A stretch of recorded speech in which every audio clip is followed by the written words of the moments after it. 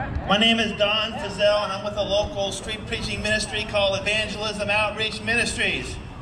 And what we do is proclaim the gospel of the Lord Jesus Christ at every opportunity that we have. Whether it's in the church or whether it's on the street, wherever the Lord would have us to go. Our mission is to proclaim the good news of the gospel of the Lord Jesus Christ. And today what we'd like to share with you is a message about know the Lord and embrace His Word. You know, we're living in a culture that does not embrace the truth. And that is a real problem today, because without the truth there is no life.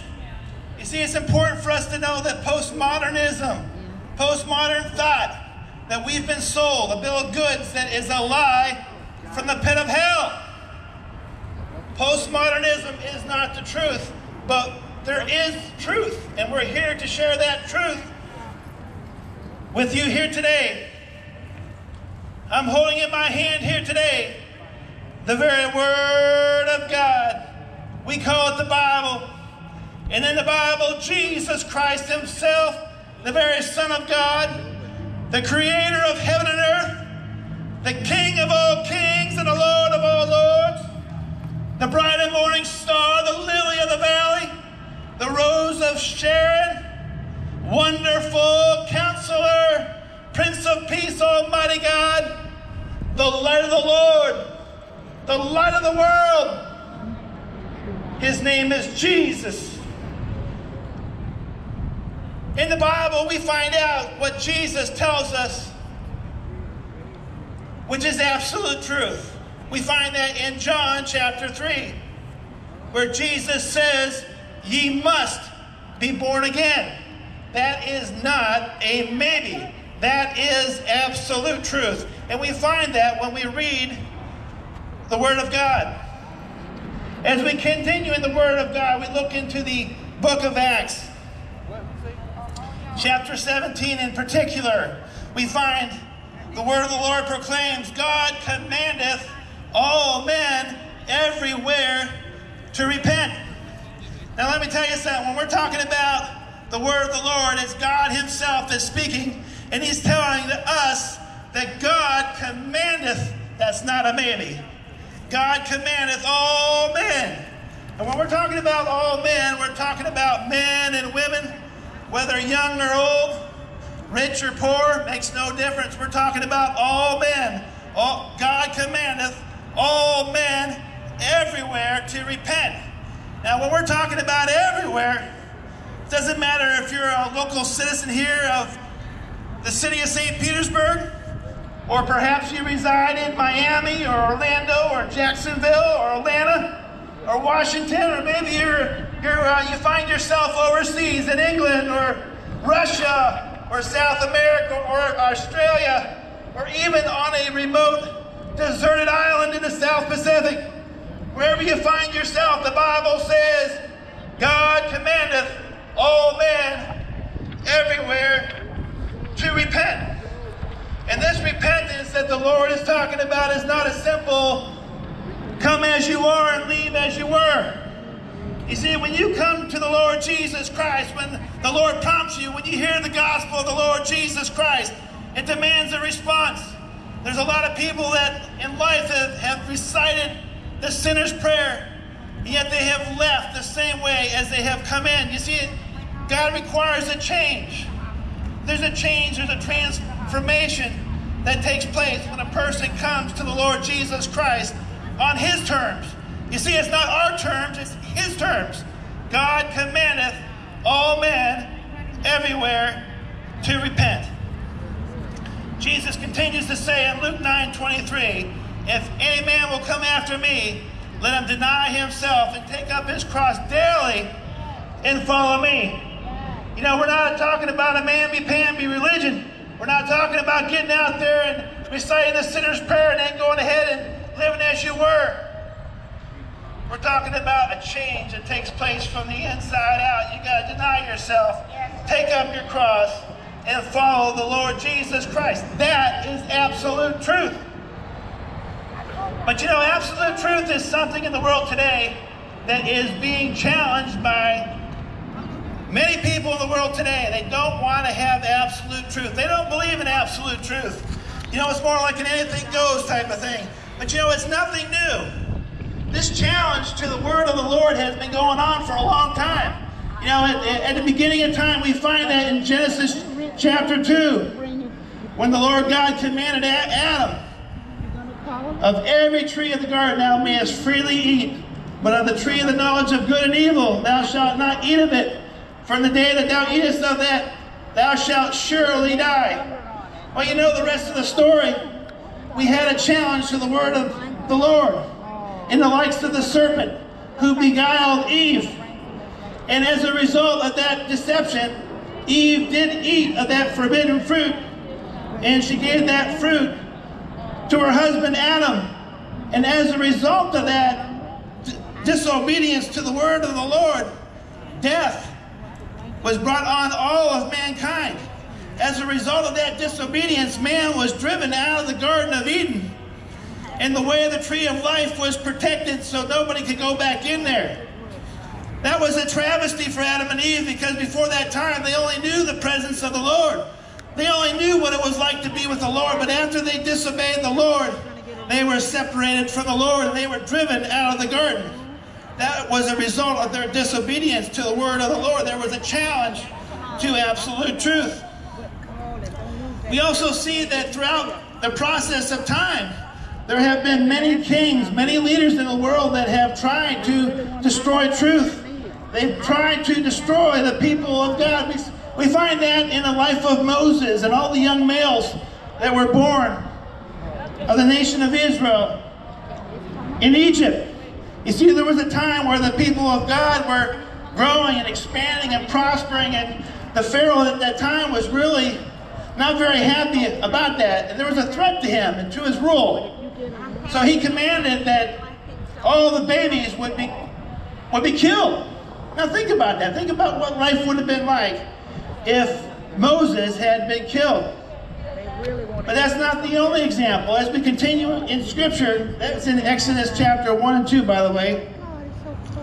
But as we continue, there was another life that was threatened, and that was the Lord Jesus Christ himself. You see, it wasn't not long after the Lord Jesus Christ came into this world that King Herod wanted to destroy his life as well. We also find out that there was a challenge to the word of the Lord as well. After Jesus grew and he was baptized of John, he was taken into the wilderness by the Spirit of the Lord. And in the wilderness is where the Lord Jesus was tempted of the devil. Now what's very interesting about this is that he's regarded as the second Adam. You see, the first Adam failed when he was tempted. And yet when the Lord Jesus Christ in the wilderness was tempted of the devil, he did not fail. And what did he proclaim but the truth of the Word of God? We also see that there was a challenge to the truth in the New Testament times. You know, it wasn't long after really strong foes, people that hated the Lord, that didn't understand the Lord and his Word, and they wanted to destroy Christianity at every opportunity. There was many wolves that were brought in, that brought in damnable heresies, false teachers. A lot of people tried to burn Scripture and destroy the Scripture so that nobody would have the Scripture to reference. There was also many people that gave their lives, many saints that loved the Lord, that knew the Lord, that they tried to kill. Many were martyred for the Lord. We also find in the era of the Protestant Reformation, we find that people were forbidden from reading the Word of God. What a travesty. There were people that were forbidden from reading the Word of God. And yet there were men like Martin Luther and William Tyndale that stood up and they translated the Word of God into the common tongue so that the common man like you and I could know the word of truth, that we could read the Bible for ourselves. And what that represented for them was freedom. For the first time, many of them had the opportunity of hearing the gospel of the Lord Jesus Christ. But you know, even in the world today, there is an assault on the truth. There's a falling away. You know, a lot of people in the world today do not know what it means to be a Christian. There's a lot of people that think that they're a Christian just because they think that they're a good person. But Jesus tells us what it means to be a Christian. The only way you can be a Christian is to follow the Lord Jesus Christ. It's very simple. When you read the Word of God, you find out what it means to be a Christian. But you know, there's been a further assault on the truth. And that is the development of New Age versions of the Bible. You see, I'm holding in my hand here today the very Word of God. We call it the Bible. The B-I-B-L-E. Yes, that's the book for me. I stand alone on the Word of God. The B-I-B-L-E. But you know, there's people that don't like the Bible because they don't like the message. And there's been an attempt to water down the Word of God. But know this, the Word of God is absolute truth. We also see an assault on Christianity and the Word of the Lord in the likes of false religion and counterfeit Christianity. You know, the Lord tells us what it means to be a child of God. We find out when we read the Word of God what it takes to be a child of God. We're going to talk about that a little bit. We also see something that's very prevalent in the world today, and that's called postmodernism. We talked about it a little bit earlier when we first started, but there's some attributes about postmodernism that we really need to think about. With postmodern thought, what they basically assert is that there is no standards, no boundaries, no claims of absolute truth. How ridiculous. Isn't that ridiculous? With postmodernism, everything is subjective truth, and it's based on a person's personal opinion. Let me tell you something. We all have opinions. We all think that our opinions are worth something. But when it comes to absolute truth, this is where we find absolute truth. We find absolute truth in the Word of God. And the Word of God points us to the Lord Jesus Christ. You know, with this postmodernism, there's many people in the world today that actually think that they are little gods in charge of their own destiny. What a travesty. Let me tell you something. There is a God in heaven, and we are not it. You know, though there are many people that think that they are little gods, we know that according to Scripture, that is not true. Also with postmodernism, we find out that they have this view in life that anything goes. There's no restraint. There's no distinction between right and wrong. Are you kidding me? Even in our conscience that God has given us, we know that there is right and wrong, that there's good and evil, that there's light and there's dark. You know, that is truth. It's not all about me. You know, a lot of people in postmodernism want to say, don't judge me. But let me tell you something. The Word of the Lord has already made the judgment. And it's about high time that we start picking up the Word of God and reading it. You know, there was a time that people didn't have the opportunity to read the Word of God, but we are blessed with the privilege of having the Word of God today, that we can read it for ourselves and know the God of all creation. You see, there's a passage of Scripture in the book of Isaiah, chapter 5, verse 20, that tells us a lot about this postmodern thought. This is what the Word of the Lord actually has to say. Woe unto them that call evil good and good evil, that put darkness for light and light for darkness, that put bitter for sweet and sweet for bitter. But you know, even though there's a lot of people in the world today that believe in postmodernism, the truth prevails. The truth prevails. Truth is not what we make it. Truth is not what we make it. You know, there's no Christmas without Jesus. Can anybody attest to that? There's no Christmas without Jesus.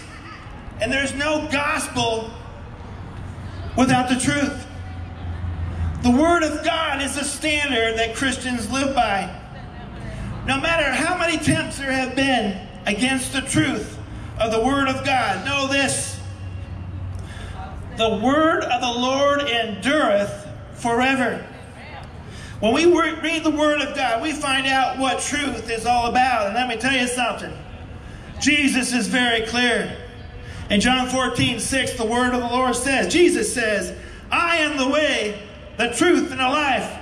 No man cometh unto the Father but by me. Let me tell you something. That is absolute truth. What that simply says that there's only one way to heaven. You can't get to heaven because you're a good person. You see, when it comes to God's standard of righteousness, there are none righteous. No, not one. All of our righteousness is as filthy rags. It's something that you need to understand. You can't get into heaven because you think that you're a good person. You can't get into heaven because you got the money and you want to pay your way into heaven. The Word of the Lord is very clear. Again, Jesus said, I am the way, the truth, and the life. No man cometh unto the Father but by me. Folks, that is absolute truth. And it's high time that we pick up the Word of God and read it again. In this Christmas season, remember that Jesus is Emmanuel, and that means God with us. And let me tell you something about the Lord Jesus Christ. He's no longer a baby laying in that manger. You see, Jesus had a purpose coming into this world. He had it always in mind to do the will of his Father in heaven. He lived a perfect, sinless, spotless life. He is the Lamb of God that taketh away the sin of the world. Think about that for a minute. He's the God-man that came into this world. He did no sin. You know, he went into this world and he healed the sick. He raised the dead. He caused the blind to see, the deaf to hear. People that couldn't walk, he caused them to walk again by speaking the word.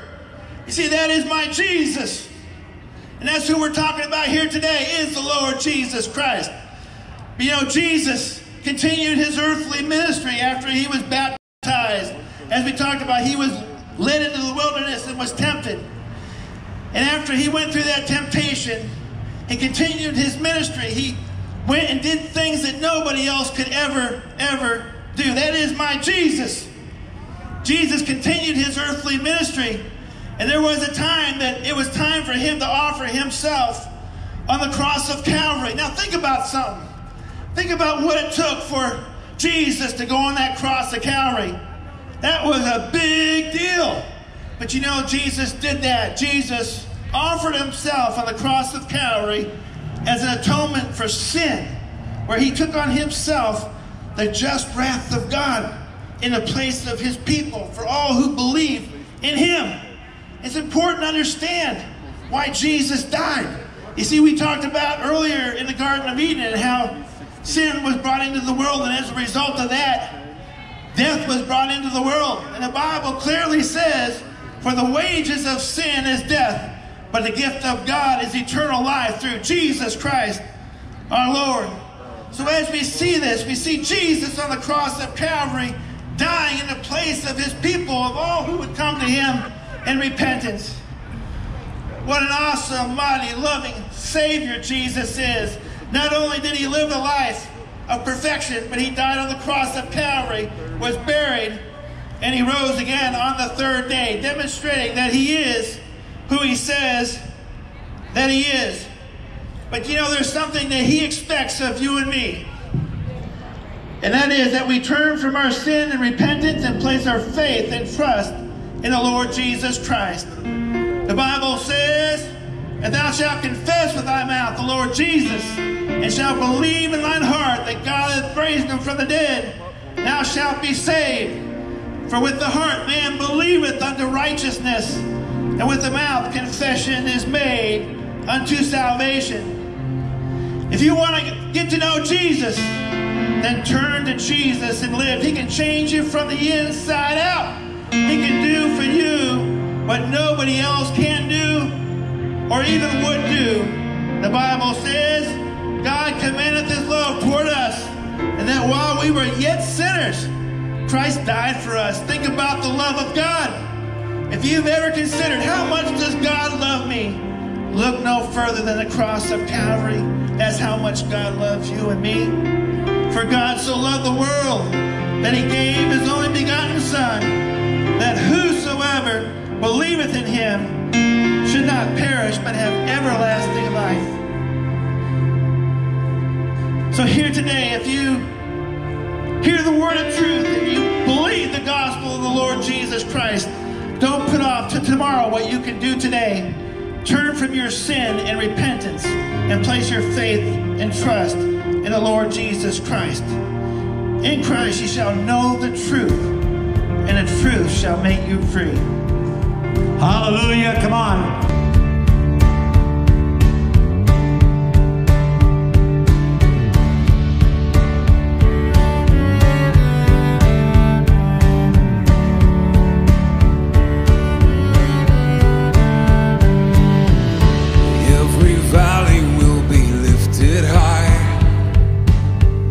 And the weak will be the strong. When you come like lightning in the sky, how long, oh Lord, how long?